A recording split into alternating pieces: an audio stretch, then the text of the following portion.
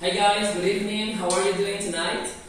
Fine, thank you. Great, thanks for asking. That's great. Welcome to another English class. How was your weekend? Fine. Yes? Yes, teacher. That's great. What did you do on the weekend? Well, to be honest, I didn't do anything special. I guess the normal, the usual. Yes? Did you spend time with your family? No, I didn't actually. So what did you do? What do you normally do? I usually stay all day at home and sleep all day, and sometimes I watch series and movies. That's great, you rest. And what about you, Alejandro? Oh, teacher, I was watching movies with my family. Okay, very good, perfect. We watched The Prodigio. Oh, okay, it's a movie. It was a good movie, teacher. Okay, that's good. I need to watch it. I didn't I watch it. recommend it, teacher. Thank you very much. Thank you very much. Okay, guys, I guess that you had time for watching the video of your homework. Did you watch the video? Yes. Do you remember what the topic is? Yes. What is the topic? Simple present. Simple present. Well, we are going to make a review about simple present. Remember last time we were talking about that topic, and today we are going to improve it. That's okay? Well, does anyone remember what simple present is? When do we use it? It's for example, okay, teacher, for example, when we talk about habits, facts, and routines. That's good. Habits, facts, and routines. One example of a habit. I have breakfast in the morning. I have breakfast. In the morning. Yeah, because you cannot have breakfast in the afternoon. Yes. One habit. Go to the gym. Yes, that's a good example. I go to the gym Take a shower. every morning. Take a shower. Yes, it's something like take a shower. Yes. I know what you're talking, teacher. It's for example, go to school. Go to school. Yes. Yes. Well, and a fact. Can you tell me please an example of a fact? She's a teacher. Yeah, she's a teacher. We are students. We are a student. Yeah, you are a student. I'm a teacher. That's good. Okay, very good. So simple present is when we talk about habits, facts, and routines. Okay, very good. Do you remember how many groups we have in simple present? Well, I guess it's divided into groups. Okay, what are those two groups? The famous verb to be and the other Yes, verbs. very good. The first one is verb to be, and the other one is other verbs. Very good, very good. Okay, perfect. Sharon, do you remember how many conjugations that verb to be have? Three conjugations. Very good. What are those conjugations? Are, Yes. Are. is. Okay, very good. And Maretti, do you remember these conjugations was with which personal pronouns? Oh yes. This personal pronoun of is I. Yes, the personal pronoun for the conjugation is I. Very good. For are Is they. they, you, We.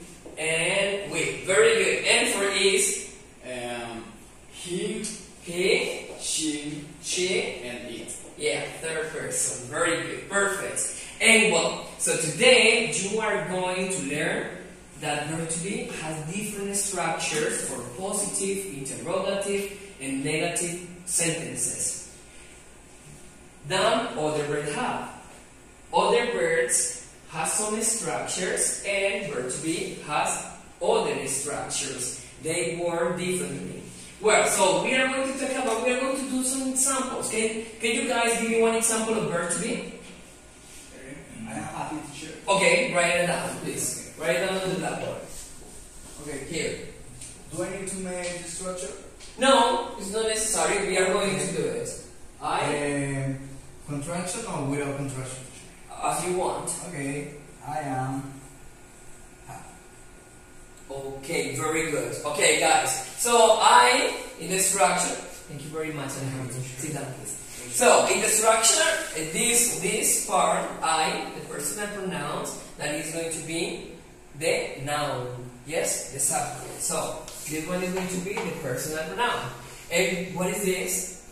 Verb. Verb to be. Yes. So this is verb to be, and this is the Complement. complement. Okay, do you guys remember what's the structure for negative sentences? Well, I'm not sure, but I guess it's personal pronouns Yes, plus verb plus verb to be, and negative, negative, not, and plus complement. complement. Very good, John, very good. So this sentence, can anyone make it negative?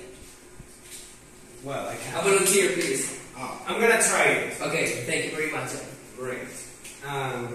If I'm not wrong, it's something like Yes. and it's a stranger because I'm not happy and nervous. Okay, is it good? Yes. Yes? Yes. Okay, very good. Congratulations, Thank John. you so much. Okay, my pleasure. Well, do you guys remember what are the structure? What the structure is for interrogative sentences? Yes. What is Chapman?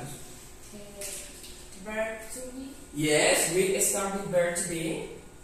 pronoun, Pronoun. Very good. complement, Complement. Question mark. Very good, guys. You good. Okay. So I am not happy. So this sentence would be. In interrogative sentences would be. I'm happy.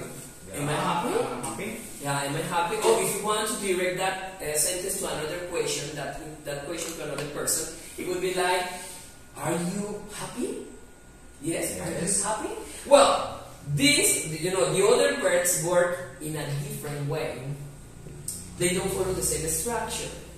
Do you remember one example of, can you give me one example of a sentence with another verb? Tell me one verb, guys. Display. Play, for example, another verb.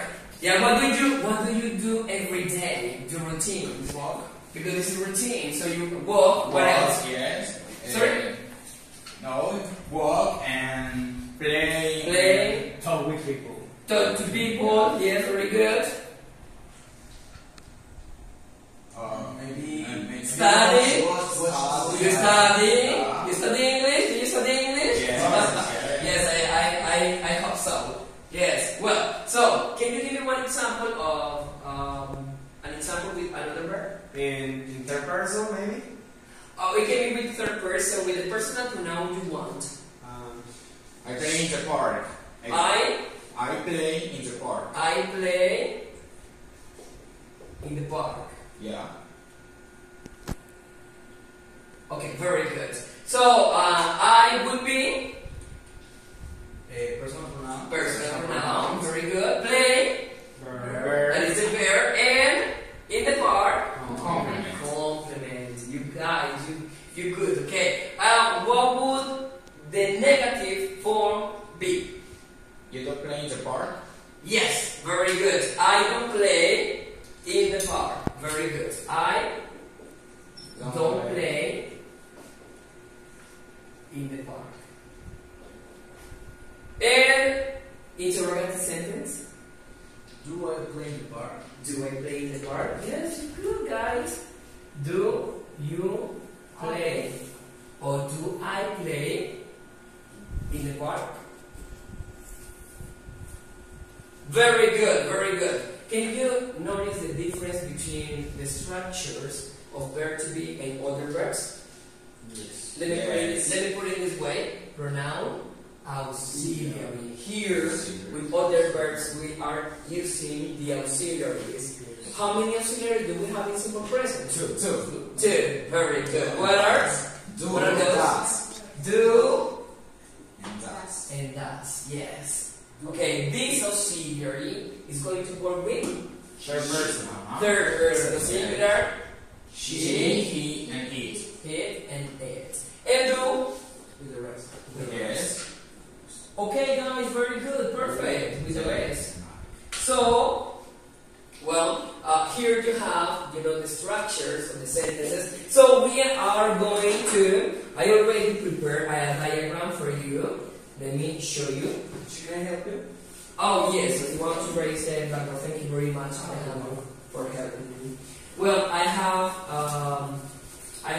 already prepared a diagram for you about simple present and the two groups in simple present. Oh, wait for a while. That one is. This is the diagram for verb to be. I am going to give you the diagram. The diagram of verb to be. Define the diagram.